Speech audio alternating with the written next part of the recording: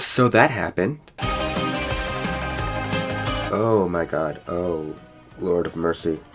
So, the Owl House just had its Season 2 finale, and I'm just gonna say it. That was just casually one of the best episodes I've ever seen in a cartoon. I knew this show was amazing, but oh my god, I did not expect them to hit me with that. So, yeah, it's gonna be a more quick review, at least I hope. So, and I'm not gonna really do any of my major preferencing. I've already explained that in my other episode of this show. And, let's just get right into it. Sorry if you haven't seen the show. What are you doing here? Just go start watching the show over and just come here. So, let's get right into it.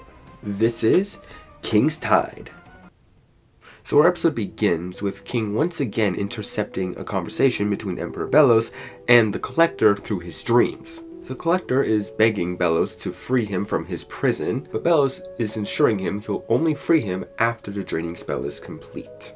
King wakes up and we see that this episode takes place right where the last one left off, with Luz giving herself up to Kikimora to be taken to Emperor Bellows, and King, Amity, Willow, Gus, Hunter, and a redeemed Alador all on their way to rescue Luz and help her beat Emperor Bellows. Tensions are of course high, but their palismen all manage to work together to make all of them feel a bit better. I hope you enjoyed this moment of levity, because now the episode gets cranked up to 11 for the remainder of the runtime. We cut to the Day of Unity, where all the witches of the Isles are gathered around for the celebrations, as they all believe that on this day they will see an end to all wild magic. Unknown to them that all of this is a trick by Emperor Bellows, whose real name is Philip. As he's planning to use a draining spell to commit a mass witch genocide. Luckily, Ida, Rain, Lilith, Hooty, as well as the other members of the Cats, have a plan to stop the spell, by having Ida pose as Rain to use her owl curse to corrupt the spell. But first, we get a nice little sweet scene between Ida and Rain. The curse will do its thing. I got this, Rainstorm, don't worry. Oh, don't say that. You know that will just jinx things. And jinx it did, because they don't know that Philip knows about their plans and has come up with his own way of stopping them. So Ida also tells Lilith and Hooty not to worry. Why? And she disguises herself as Rain, as she, Darius, and Emberwolf head up to enact their plan. But Philip then swaps around the order of the Coven Heads. So that kind of throws an itty bitty wrench into the whole operation. As the draining spell begins, Philip leaves as he gets ready to head back to the human realm through his portal. But the Collector's asking him to let him out of his prison that he promised. But Philip, of course, betrays him. Then Kikimora arrives with Luz, and after one of my favorite lines ever spoken towards Kikimora, "Go find a hole to wither away in," Philip throws the prison of the Collector off a bridge. And once Luz sees Philip again, the two of them begin their rematch. So we cut back to King and the others in the airship, as it turns out Odalia was really salty about the divorce as she sent other ships after them. We get a pretty cool air battle, as well as some nice winter moments, and yes, I think winter is the better name for the ship, but they inevitably all end up getting shot down. Meanwhile, the other Coven Heads find out about Rain and Ida's plan and puts a stop to them, as the draining spell begins. Back with Luz, things aren't going too well with her, as Philip is, well, wiping the floor with her. Luckily, she's able to smooth talk her way out of petrification and tricks him into putting a sigil on. All the witches start realizing that Philip was tricking them. I just love Rain's expression here. And Philip, having a sigil himself, is also now being affected by the spell. Luz's original plan was to have Bellows then turn off the spell, but this is not a victory. It just made things worse.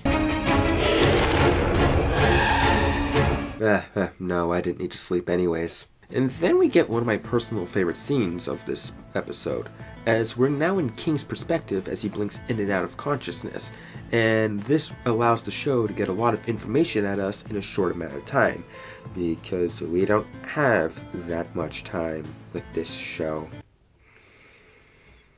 We see that Hunter and Alador's sigils kicked in, Aldor stayed behind to fight off the remaining abomatons, the kids managed to make their way to where everyone else is. They realized Luz is in the head and all made their way there. And just in time too, as once again Luz was still not doing so good against Philip. So we get another awesome fight scene. You know your show's doing something right if you have a battle on a collapsing bridge. As sprinkled in, we get a few lore dumps. And a bit of trauma for Gus while we're at it. But King is pushed to the sidelines for this fight, as he ends up finding Kikimora, as she states that the only one who can stop the draining spell is the Collector. She takes King down to where the prison of the Collector was tossed, passing by the remains of all the Grimwalkers that were the Golden Guards before Hunter. That's pretty messed up.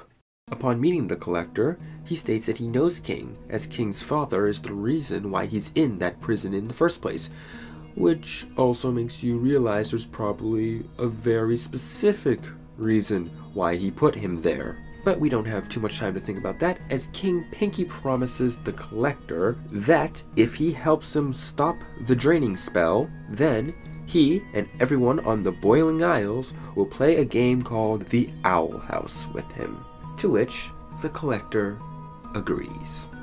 While that's happening, Rain manages to save Ida by ripping off her arm so the sigil will not affect her. I love it when running gags become major plot points in shows. I don't know why, I just do. Also, I adore this transition. So beautiful. And then we get Mai and everyone else in the fandom with a functioning brain's favorite part of the episode. The Collector. What you playing? Yep, turns out this little boy is a little boy. Yeah, this little kid in Dementio-looking pajamas is basically an all-powerful god in the body of a 9-year-old. And then he does this to Philip. If you think that's overpowered, check out this. Wow, he moved the moon. Wow, he moved the moon. And then he states that if they're gonna play Owl House, they're gonna need an Owl House, as he starts to terraform the area and God knows where else to make what I can only assume to be his new playground. Willow realizes that the only way they can escape is by using the portal, and on their way to it, pieces of Philip's remains lands onto Hunter. This can't be good. But Luz wants to stay behind and save Ida as well as everyone else. But the Collector ain't gonna let King go without a fight, as King Pinky promised that he'd play with him. So, King pulls a Bobby the Bomb and sacrifices himself to get Luz and her friends through the portal. And all I can say is, I love this ending.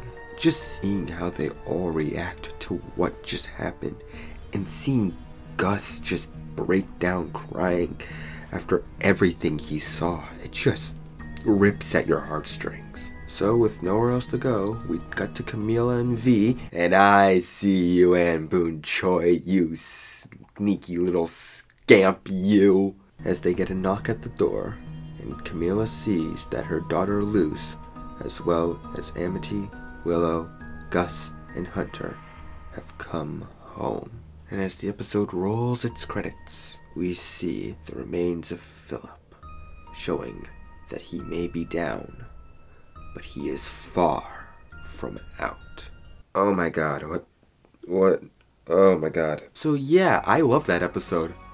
I think that was a brilliant season finale, and I think honestly it was perfectly paced. It was snappy. Everything felt perfectly paced despite feeling pretty quick. But it's understandable considering how we only have 3 44-minute specials, so 6 episodes to fix everything. And that's why this episode kinda left certain things hanging. I think the biggest question on everybody's mind is, where's Steve? Is he safe?